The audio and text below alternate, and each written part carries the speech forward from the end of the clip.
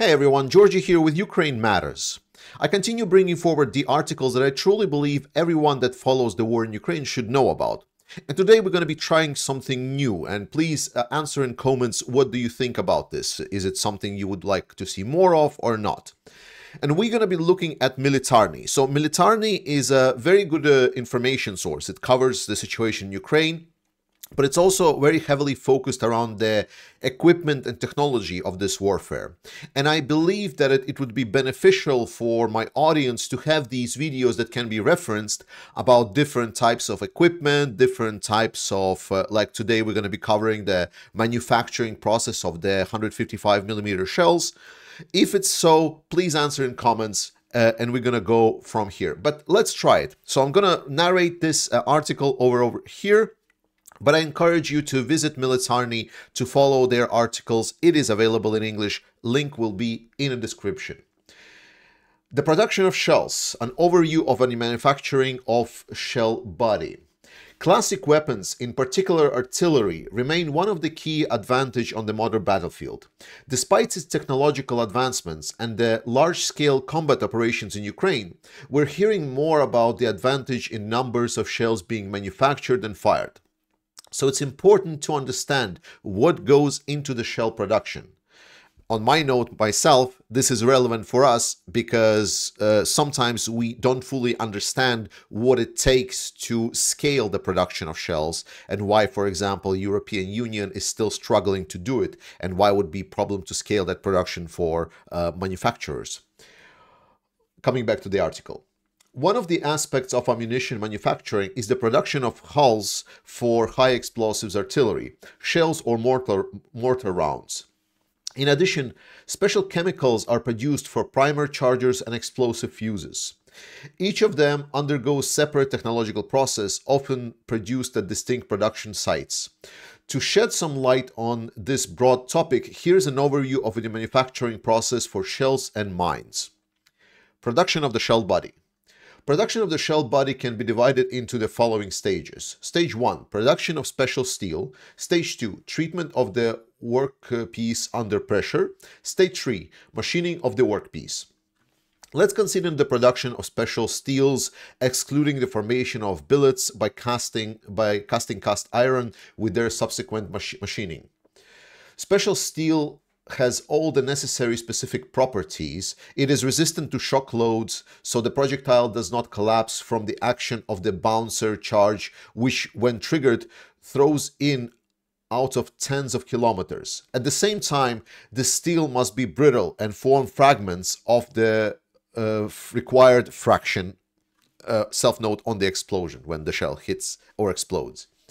To achieve the desired brittleness, this type of steel contains a high carbon content. While not for enhanced impact resistance and strength, it is alloyed with elements to meet specific requirements. For instance, adding manganese or chromium increases the flexibility, malleability, and hardness of steel.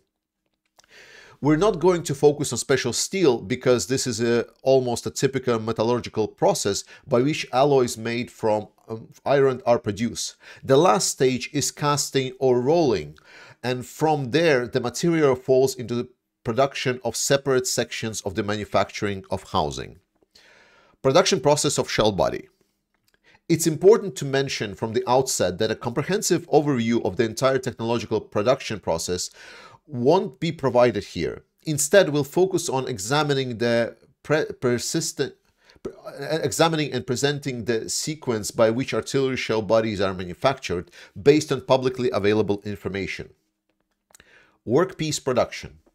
After the press tour for journalists at the Scranton Army Ammunition Plant, which produces shell bodies for M795 155mm high explosive shells, the Voice of America News Ukrainian service reported that the round billet arrives in lengths of 6 meters and is subsequently cut into segments approximately 19 centimeters long. Let's delve into this process in more detail, starting with the delivery of the billet itself. The next step involves cutting the billet in the required size, which is calculated to include allowances for subsequent stages of manufacturing artillery shell bodies or mortar rounds. It would seem like a simple process of cutting with a saw or other tool, for example, tape saw or guillotine, but the shell body will have a weight error in the case of a minor mistake. Depending on the manufacturing of technological equipment used by customer, the billet may have a different configuration, such as square. It is produced by Kovacsky Central Plant, which is a part of Serbian Jugimport. The square billet has shown by the Army Recognition Group Defense Web TV journalists. If you're watching this video on YouTube, there are pictures that as I'm scrolling through the article. Forming the workpiece under pressure. The ingot needs to be heated in special furnaces at a temperature exceeding 1000 degrees Celsius, around 1100 degrees Celsius to 1250 degrees Celsius. For further processing, the temperature is necessary to reduce the resistance to the deformation of the steel compared to its normal cold steel. This process can be either automated, carried out using robotic manipulators, or manual, such as during the Serbian production. Already heated to the required temperature, the ingot is moved to a mold manually or with the help of the robot.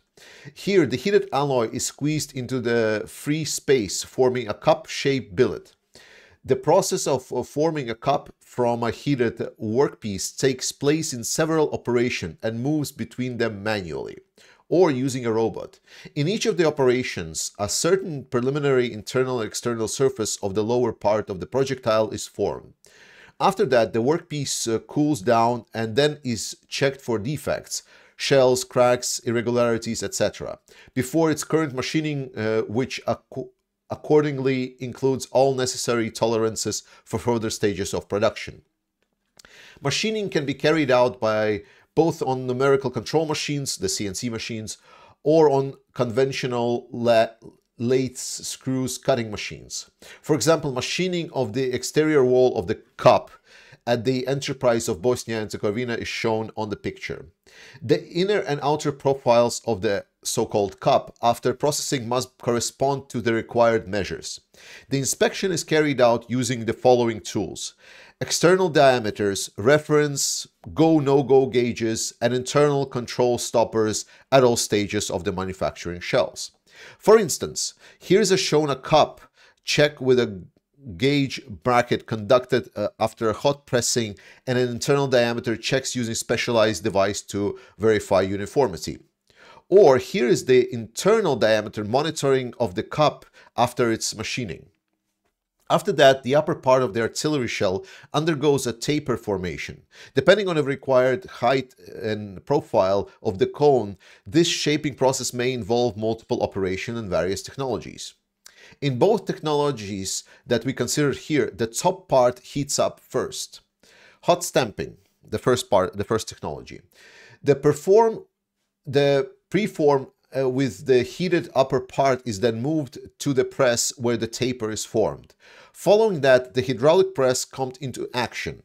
After getting out of the press, the finished taper shape of the ingot is already visible.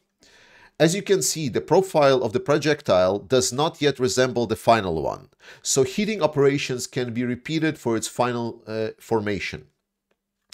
Different manufacturers vary in the level of automation in their manufacturing process. For instance, in the US, robots are employed to handle the workpieces. Hot rotational extract, that's the second part technology. This taper forming technology is unique and requires more time and energy compared to hot stamping. Metal extraction during the rotation offers better characteristics owing to the uniform pressure applied to the workpiece, which also influence the balance of the future shell. After the formation of the nose part, the round profile of the projectile for beating is checked using an indicator placed on a special magnetic stand. Next step, heat treatment.